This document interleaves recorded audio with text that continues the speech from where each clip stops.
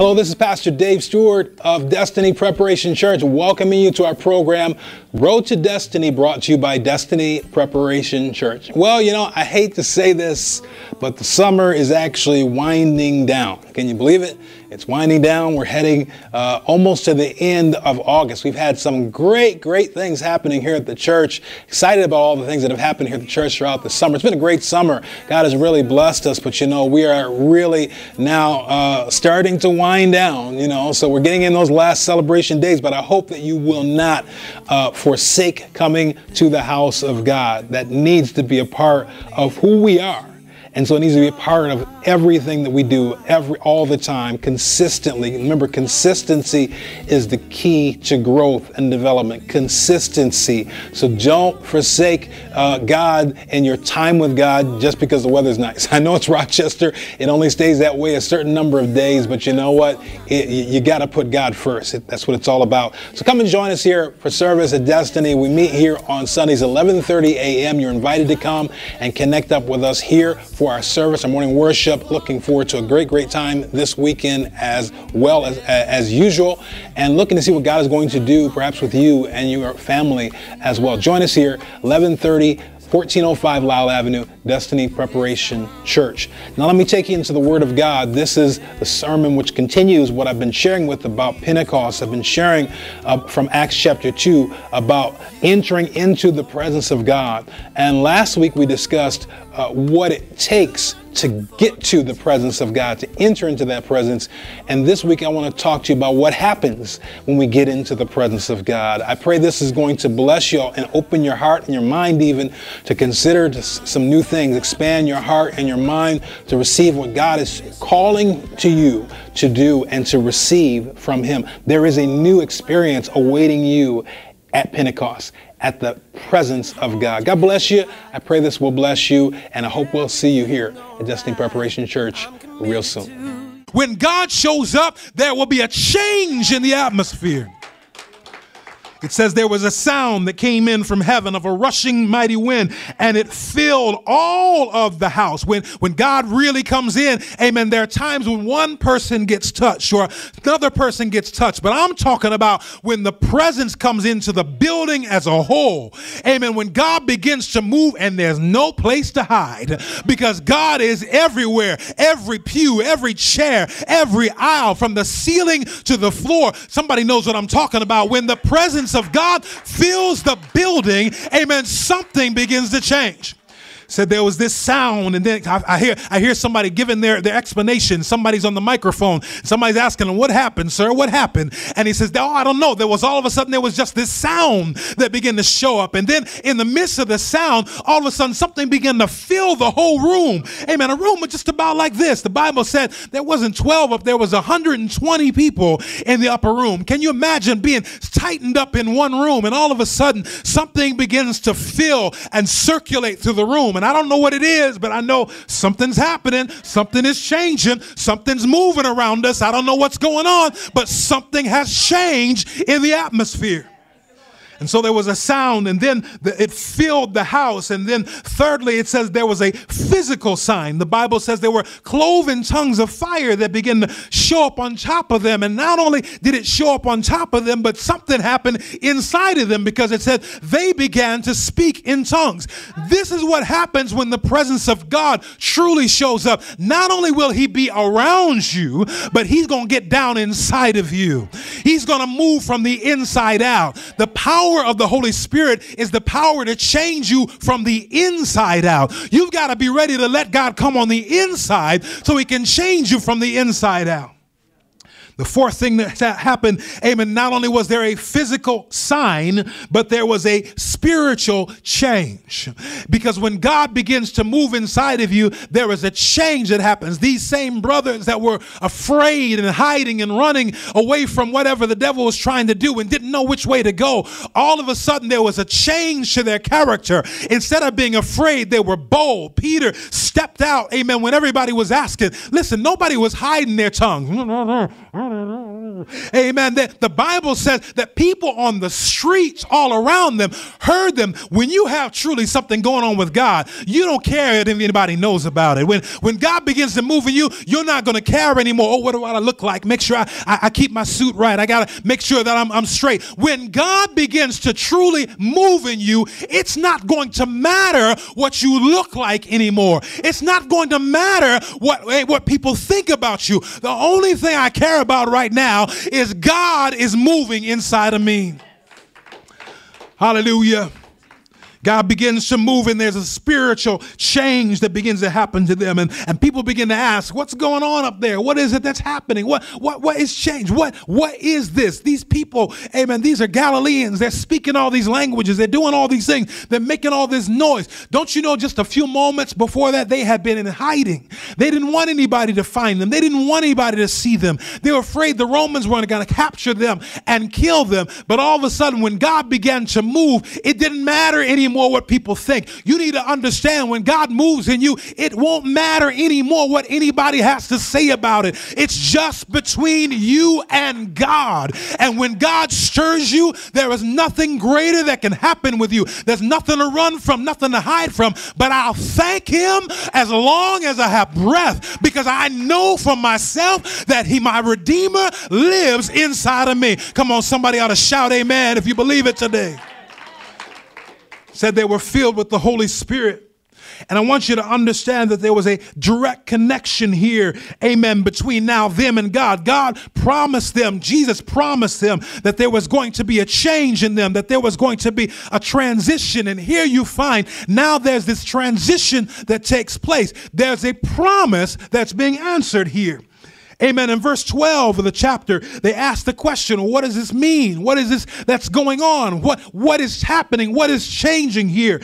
And then in verse 16 and 17, we find that Peter speaks to them and says, this is that which was promised by the prophet Joel. In the last day, I will pour out my spirit upon all flesh. These men that had been afraid, that had been wondering, now all of a sudden had spiritual understanding and knowledge, and were declaring from the scriptures, this is what we've been waiting for. Listen, for 10 days they waited and didn't know what they were waiting for. But when the power of God came, there was no more question. This is it. This is what we've been waiting for. This is what God promised. I didn't understand what it was going to do to me. I didn't understand how it was going to feel. I didn't understand what was going to change. But now that it's here, nobody can tell me anything else. I know that God's presence is with me. Something about the power of God when it comes. Listen, our God is not dead. Our God is alive. We're talking about a living God. We're talking about a live God. When he comes, there is going to be a change. Nobody's going to have to tell you. It didn't just fly past you and you didn't know it. Amen. Oh, that was it. That was him. No, no, no. Our God is alive. And when he begins to move on the inside, listen, you're going to know it's him. You're going to know that's not me anymore. No, that's not me. I remember that story, amen, Shirley Caesar used to talk about, amen, about her brother, amen, playing church. And they were talking about playing church and her playing church outside and pretending to be like this one and that one. And all of a sudden, she tells a story that she was beginning to praise God, amen, and doing the normal thing. But something got a hold of her and she began to run around, and her siblings went in to tell Mom, Shirley's out there playing church again. And Mom looked out there and said, she ain't playing this time, because there's something that got a hold of her where it's no longer just about the motions. It's not just about what we do, but when God moves in you, it's going to change you, and nobody is going to be able to tell you what it is or isn't. You're going to know for yourself. It's a fulfillment of a promise. Jesus promised it was coming. In Acts chapter 1, he said it's coming. You got to wait for the promise of the Father. Go back to Jerusalem and wait. The promise is going to come. What is this? Why are we waiting? He says, ye shall receive power after the Holy Ghost has come. You need power to do what God would have you to do. You need power to be what God would have you to be. Thank God for the blood that washes you clean, but the empowerment comes from the Holy Spirit. That's why you need the Holy Spirit in your life. It's not enough. Let me tell you, it's not enough just to be saved. Because if that's all it was, you'd go on to heaven right now. But in order for you to live the life that God would have you to live, well, you can try and be good. You can try and behave, and somebody, Lord knows, there are times we do that and times we mess that up. But if you truly want to be changed, you've got to be changed by something that is more powerful than you. You've got to be changed back into the image of God, and that can only happen from the inside out. And so the promise of the Father comes to us that God says he's going to give us something that's going to help us to change. I want you to see this from Jeremiah chapter 31. It was a promise of Jesus, and Jesus said it was a promise of the Father. In Jeremiah chapter 31 and verse 31, God spoke to his people.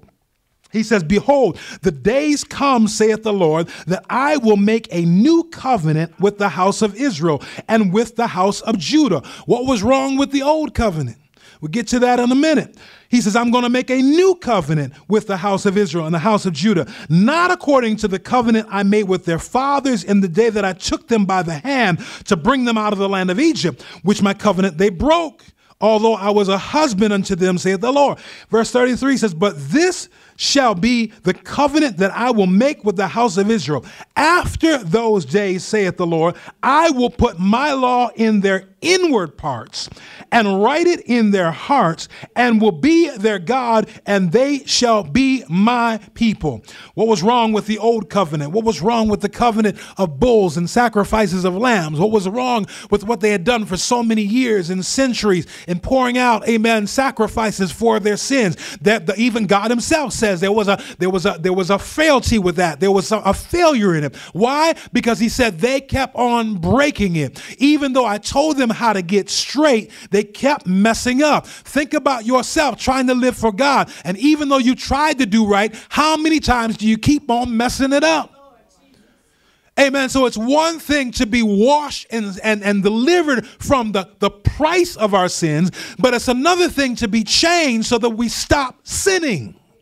And that's what the power of God comes to do. Look in Hebrews chapter 8. It picks up on the same scripture, but it gives us even more detail. I'm not going to read it all. Amen. But previously it talks about Jesus versus the prophets of the old time. And it picks it up in verse 6 about Jesus. It says, but now hath he obtained a more excellent ministry. Speaking of Jesus.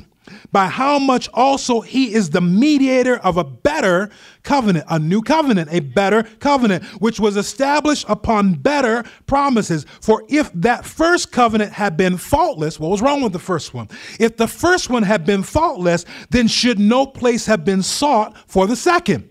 If the first one was all right, you didn't need a second one.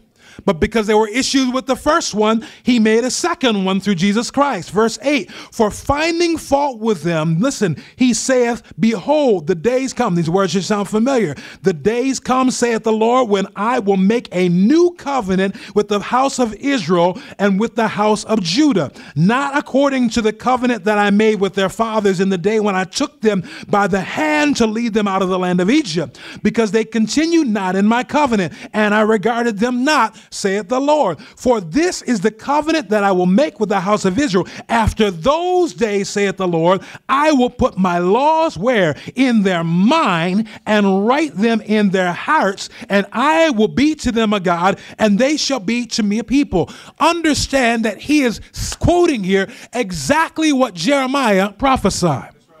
He's saying that the new covenant through Christ is the fulfillment of the promise that was made by Jesus Christ. The old covenant only went so far. It's the new covenant, amen, that takes us to our next level. And what is it about the new covenant that takes us there? Jesus, first of all, was a sacrifice once and for all the sins. No more sacrificing, no more lambs, no more bulls. But this is what's important. Because of what Jesus did for us, now we're able to receive the presence of God.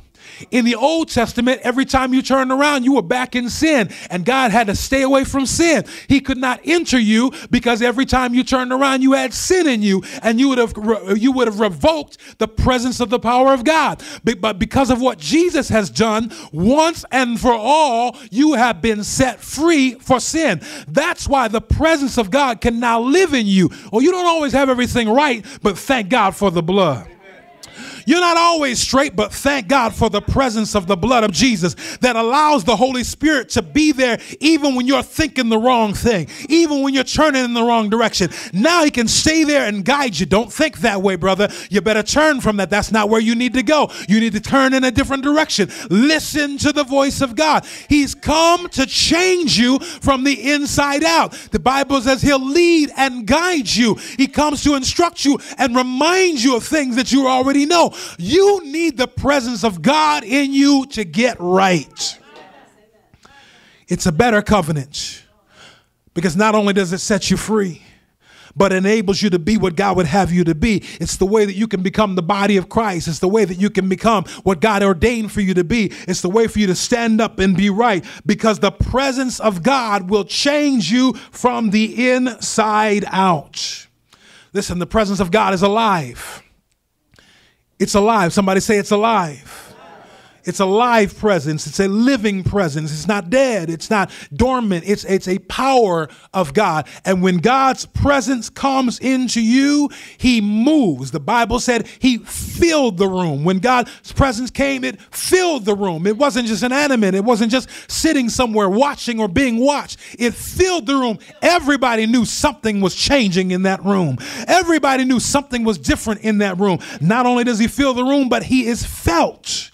When God's presence comes through, you will feel a change because of the presence of God. Amen. I've had people say, amen, they come into a service and they may not understand what it was, but I felt something going on in there. I don't know what it was, but something felt different in there. Sometimes you walk in and you can feel the atmosphere right when you come in. There's an anointing that will hit you at the door. There's something moving. There's something going on there because God's presence can be felt. And not only that, but God's presence will produce change. He will change your situation. He will change you. He will make physical changes. He will make spiritual changes. You will be changed from the inside out when the presence of God comes. Listen to this. You can believe in God without his presence, but you cannot touch God without his presence. I want you to think about that for a moment.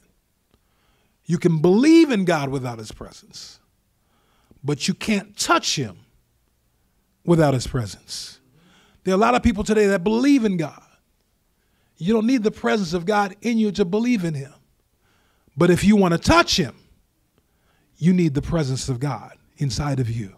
That's the way you connect with him. That's the way you interact with him. That's the way he can change you. He can direct you. He can move in you by allowing God's presence to fill you.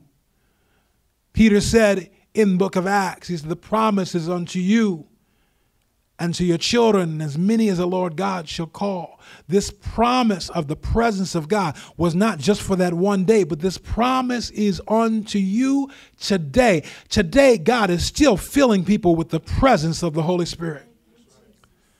Today, God is still moving off his throne to connect up with you. Today, God is still stirring in people's hearts. Today, God is still changing the atmosphere. But it comes when we have a passionate desire for his presence. The Bible says when they came in one accord, in one place, that's when he suddenly came. But as long as we're satisfied without his presence, he's not coming for people who don't want him. He's coming for those who are passionate for him, that desire something more for him.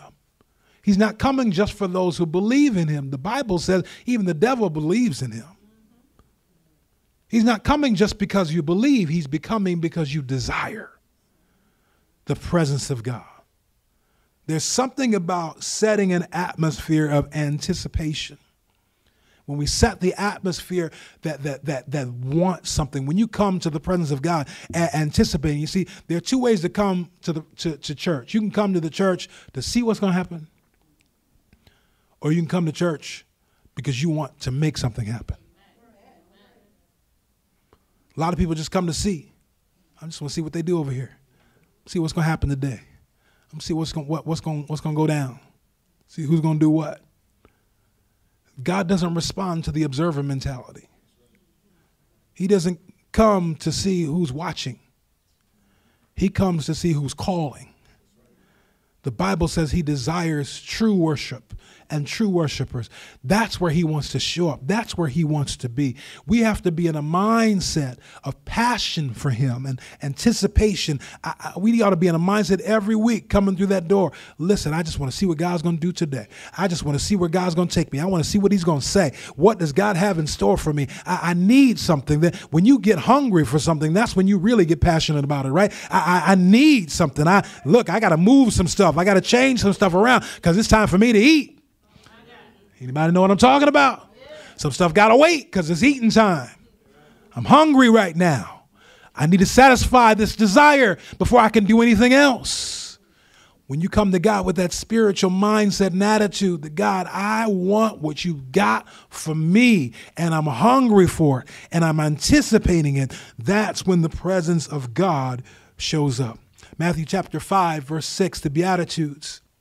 It says, blessed are they which do hunger and thirst after righteousness, for they shall be filled. Hunger and thirst. David said, as the deer panteth for the water, so my soul longeth after thee. It is one thing to know about God. It's a whole nother thing to pant after him. Think about it, that deer just thirsty enough where it can barely even just keep just parched with thirst. I need my thirst to be filled. Anybody ever had been an experience where you needed God to satisfy your thirst?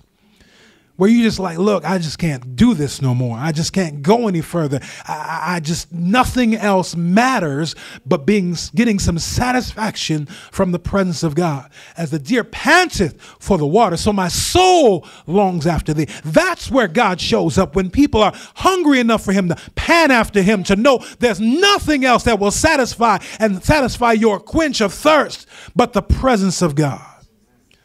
That's the atmosphere in which God shows up. That's when God will respond.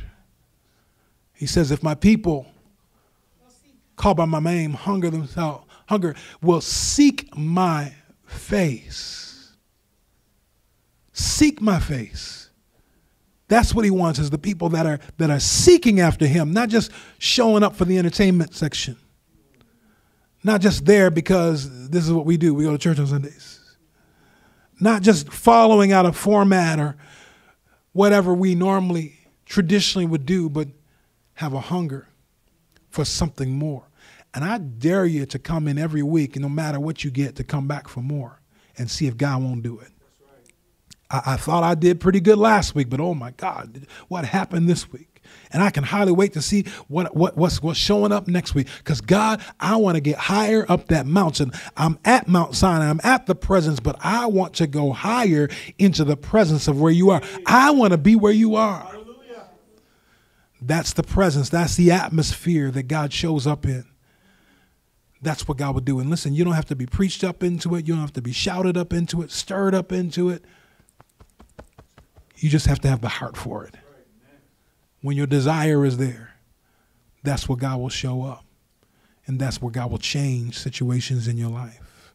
And let me just warn you this, because when the devil sees you trying to get up that mountain, he's going to throw all kinds of distractions and hindrances in your way.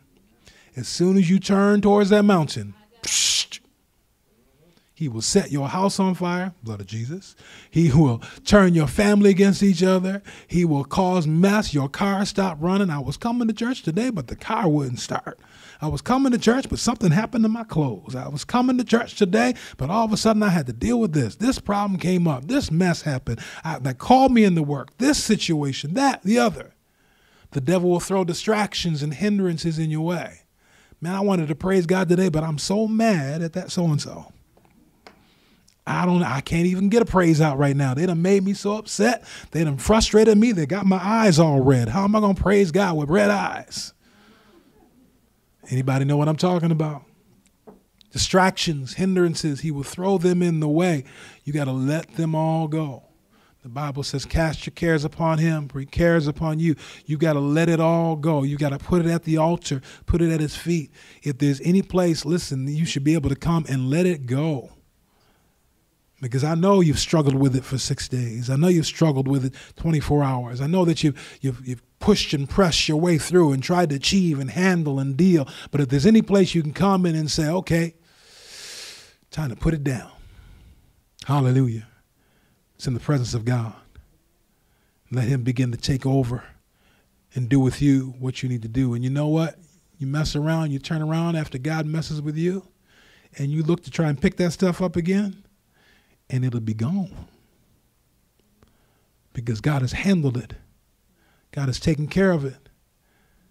And even when the thing is still there, the problem has already been handled. Even when the person is waiting for you outside the door, they don't mean nothing no more. Because God has already fixed it in me. So you blow as much as you want to blow. Do what you want to do. You got to take it, take it. You're going to cause a fuss, whatever.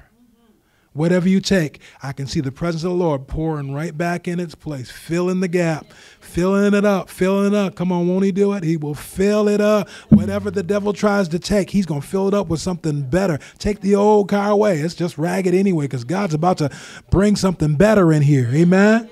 Hallelujah. God's going to do works and wonders and miracles for his people because God is faithful. And when we place it at the altar, God knows how to take care of it.